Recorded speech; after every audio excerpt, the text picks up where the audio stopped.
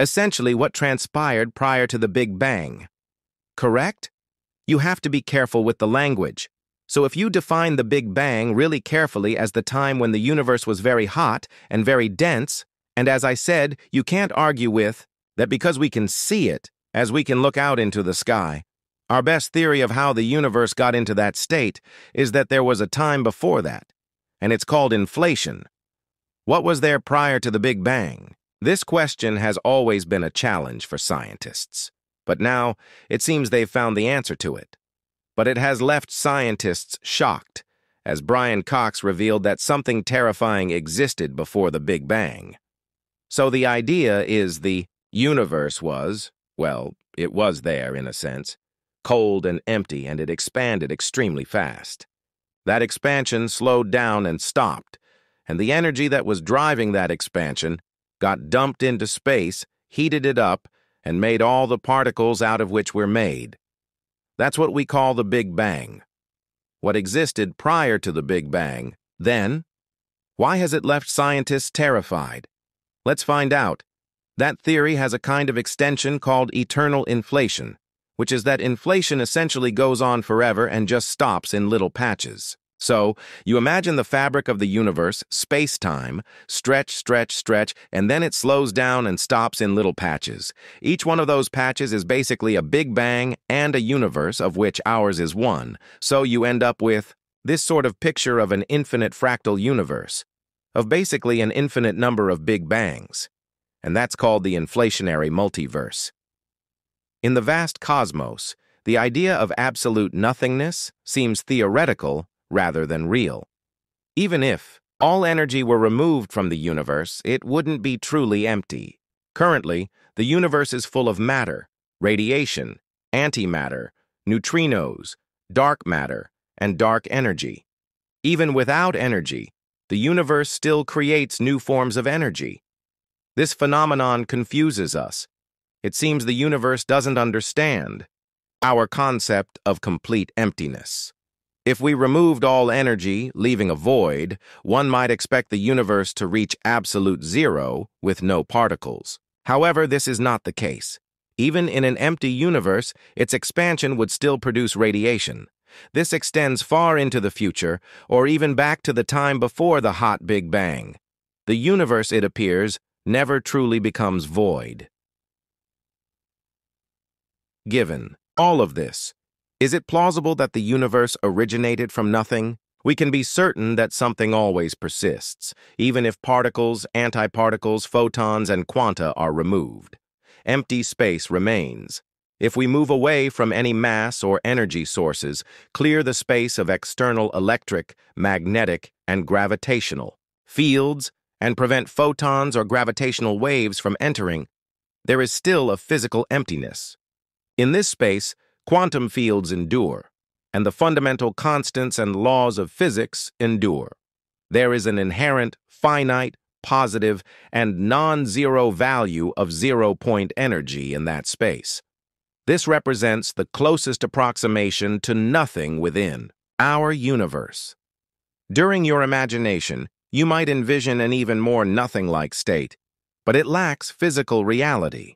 No experiment can replicate such a condition. By adhering to scientific principles, we acknowledge that something always exists, because true nothingness cannot coexist in our universe. However, science has not provided an answer to the question of why. Presently, our universe appears far from empty. It's teeming with stars, gas, dust, galaxies, quasars, cosmic rays, and radiation from both starlight and the remnants of the Big Bang. With improved observational tools, we could potentially detect additional signals that we anticipate are present. This encompasses gravitational waves generated by any mass moving through a changing gravitational field, mysterious signals from the constituents of dark matter, and a broader perspective on black holes, both active and dormant, aside from those emitting the most radiation. Everything we observe occurs in a universe that isn't static, but is continuously changing. From a physical standpoint, it's fascinating to see how our universe is changing on a grand scale. The space-time that makes up our universe is expanding. This implies that if you position 2 points far apart in your space-time, the proper distance between those 2 points, the time it takes for light to traverse between them, and the wavelength of the light traveling from one point to the other all increase over time. The universe isn't just getting bigger, it's also getting colder. As it expands, light stretches to longer wavelengths. It moves toward lower energies and cooler temperatures. The universe was hotter in the past and will become even colder in the future.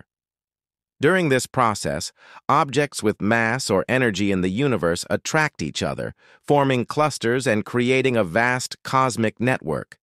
If you were to somehow remove everything, matter, radiation, every bit of energy, what would remain? Essentially, you'd have empty space itself, still expanding, still governed by the laws of physics, and still influenced by quantum fields that fill the universe. This is the closest physical approximation to true nothingness, yet it still adheres to specific physical principles. To a physicist, in this reality, removing anything else would create an unrealistic state that no longer reflects the cosmos we inhabit. This suggests that dark energy, as we currently understand it, would still be present in this hypothetical universe devoid of matter. In a nutshell, we would arrive at our destination if every quantum field in the universe were set to its lowest energy state, at the zero-point energy of space, where no additional energy could be extracted for mechanical work. In a universe containing dark energy, a cosmological constant, or the zero-point energy of quantum fields, it's plausible that the zero-point energy wouldn't be truly zero. In the not-too-distant future, there will come a time when radiation will outnumber all other forms of matter and replace dark energy as the primary factor in the universe's expansion and cooling. However, there's also a period in the universe's history, not in the future, but in the distant past, when something else besides matter and radiation held dominance. During cosmic inflation, prior to the hot Big Bang, our universe underwent extremely rapid and constant expansion. Instead of being dominated by matter and radiation, the cosmos was controlled by the field energy of inflation, akin to today's dark energy, but much more potent and expanding at a significantly faster pace. If eternal inflation is accurate, but time remains finite, where might the universe have originated? There must have been a beginning, correct? To address this question thoroughly, let's unravel 3 commonly conflated concepts and discuss each individually. The hot Big Bang in relation to our universe, 2. The theory of cosmic or cosmological inflation and its role in preceding and preparing for the Big Bang, 3.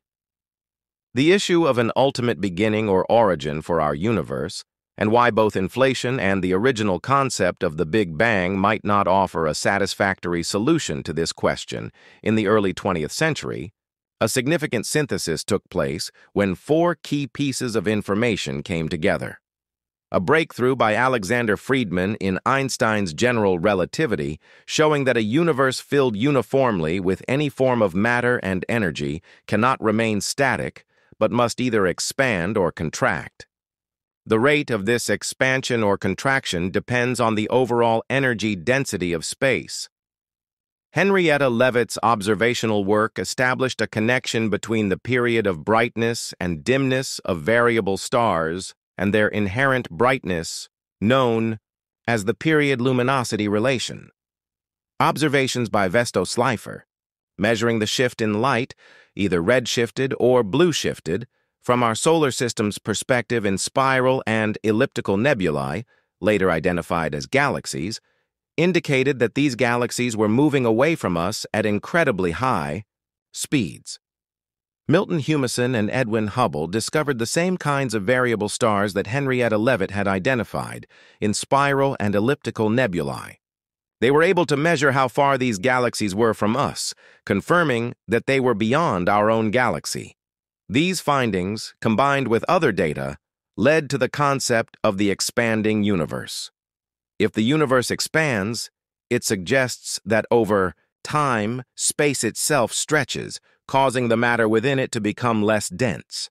As space expands, radiation, like light waves, not only becomes less concentrated but also stretches, leading to the universe cooling.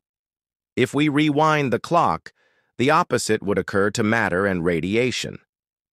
In earlier times, when the universe was younger, it was denser and hotter.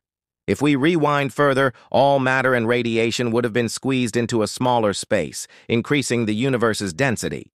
The light, which stretched due to cosmic expansion when reversed in time, would have had a shorter wavelength, resulting in hotter temperatures. If you envision going back as far as physics permits, you'd reach a singular state where all matter and radiation existed within a single point of infinite density and temperature.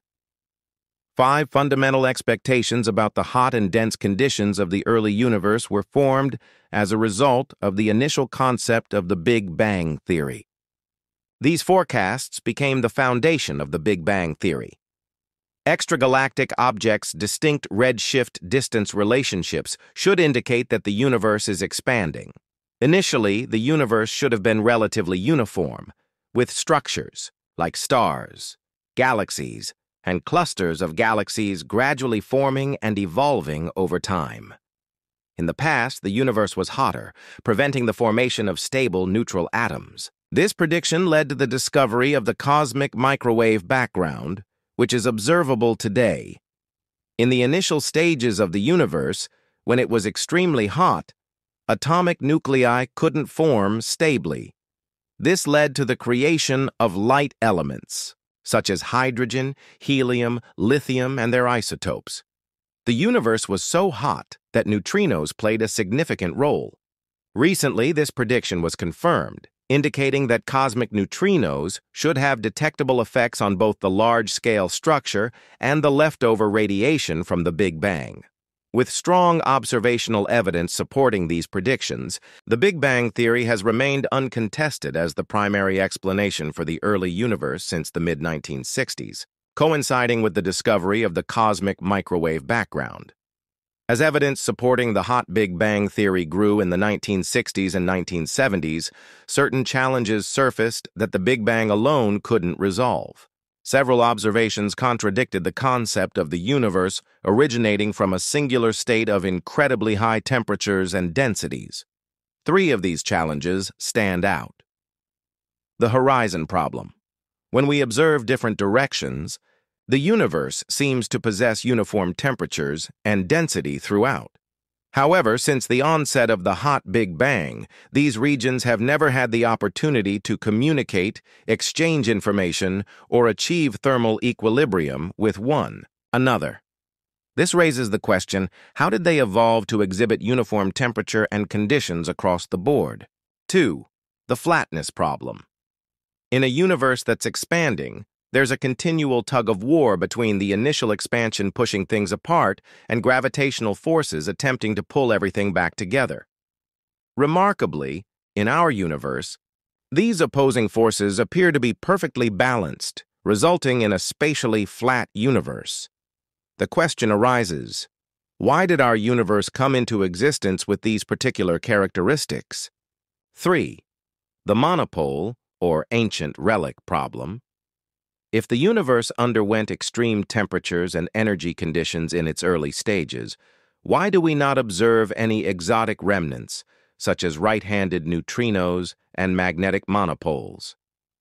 Theoretically, these particles should be detectable and still present today. Rather than just taking these conditions as given, which contradicts the scientific method, scientists are looking for a mechanism that would establish and arrange these initial conditions.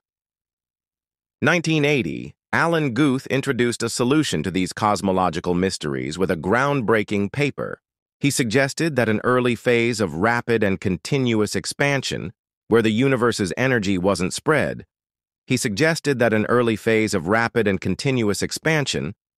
the universe's energy wasn't spread out evenly, but was dominated by a field with a nearly constant energy density, could solve these problems.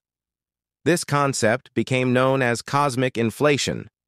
During inflation, space itself expanded exponentially, faster than the speed of light, smoothing out any irregularities in driving the observable universe into the flat, uniform state we see today.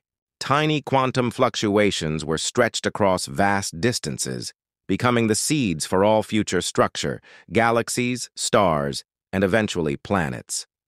This inflationary epoch, lasting for just a fraction of a second, not only addressed the horizon, flatness, and monopole problems, but also redefined our understanding of the beginning. Instead of a singularity from which space and time emerged, inflation posits a pre-existing space filled with vacuum energy that underwent rapid expansion. But the theory doesn't stop there. Eternal inflation, an extension of this model, suggests that this inflationary phase never entirely ends. While it may stop in isolated regions, creating pocket universes like ours, it continues elsewhere. This leads to a multiverse, an infinite, ever-growing ensemble of bubble universes, each potentially with different physical constants, dimensions, and even laws of physics. Our universe, then, is just one bubble in this cosmic foam. However, this view poses new philosophical and scientific challenges. If inflation never ends globally, and new universes keep forming, then what sparked the very first one? Can time exist without a beginning, or must there be an origin beyond even inflation? Some physicists propose that quantum gravity or string theory may hold the key.